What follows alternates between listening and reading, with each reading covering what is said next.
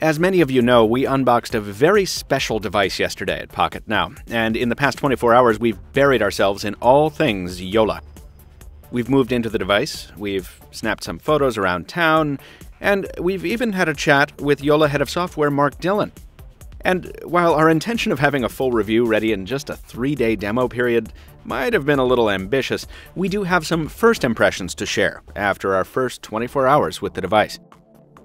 So let's get to them, so that you can get a feel for what it's like to carry the new Sailfish flagship.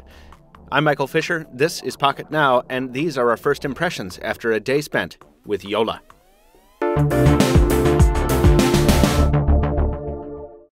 Jolla's whole pitch as a company is that it's the alternative to the entrenched brands out there. The company's slogan, or one of them, is "We are unlike," and that translates directly to the hardware here.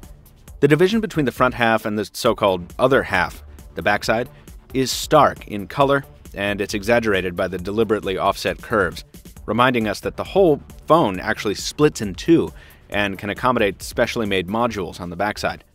Snapping one of those modules into the front half will prompt the device to install a special ambiance mode, matching the color of the other half. A very nice touch that reminds us of what we might see from Motorola's Project Ara someday. But this, of course, is here now. Jolla got the jump on everyone. Now, it sounds like Jolla is going to encourage outside development, so private parties can build their own other half modules. On our call, Mark Dillon told me one of the company's software developers whipped up an extended battery other half in his spare time. Not a hardware developer, a software developer did this in his spare time. So hopefully those will prove easy to manufacture and we'll see them hit the open market soon. Jolla's going as fast as they can on that. With the standard configuration, shown here, the device feels interesting in the hand. The corners are sharp, and the aluminum front contrasts with the plastic back in temperature and tactility, making the whole thing, well, very unlike. The branding is very understated, with a tiny Jolla logo up top and also a very subtle one on the other half, which we missed in our initial unboxing. Otherwise, the device is profound in its minimalism. Not so minimal? Jolla's operating system. Sailfish OS is still technically in beta, and the company is not in any rush to take that tag off just yet.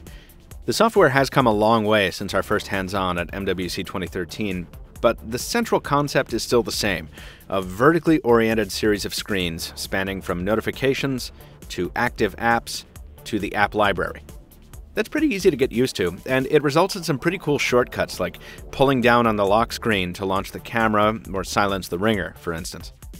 You can also trigger some app functions just by sliding across their cards, which is a clever way of getting functionality out of those apps without having to open them.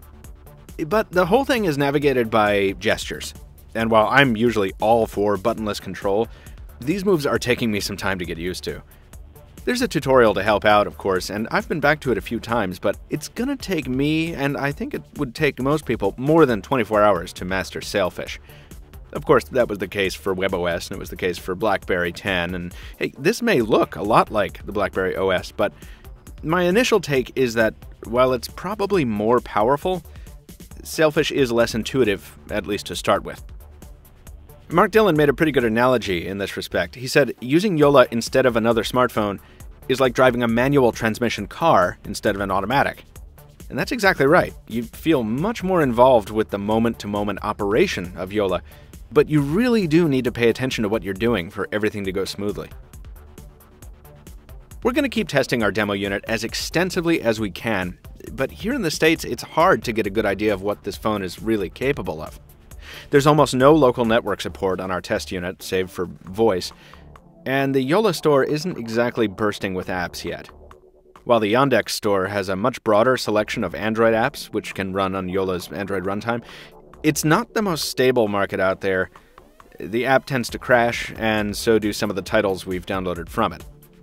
The combination of these factors makes it pretty hard to use Jolla to its full potential here in America.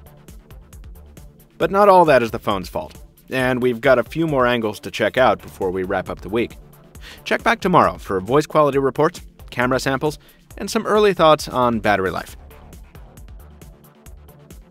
And thanks for your patience, folks, as we try to figure out in this very, very tight review period whether we will actually be able to generate an official review or whether it will be more like an in-depth feature and less like a review. But we'll figure it out. We will have more Jolla coverage for you tomorrow, and hopefully some more after that. We'll see how long we can hold on to this demo unit. This has been Michael Fisher with Pocket Now. Please drop us a like if you like the video and leave us a comment below. Let us know what you want us to cover in what might be our last 24 hours with our review device. Thanks for watching in the meantime, and we'll see you soon.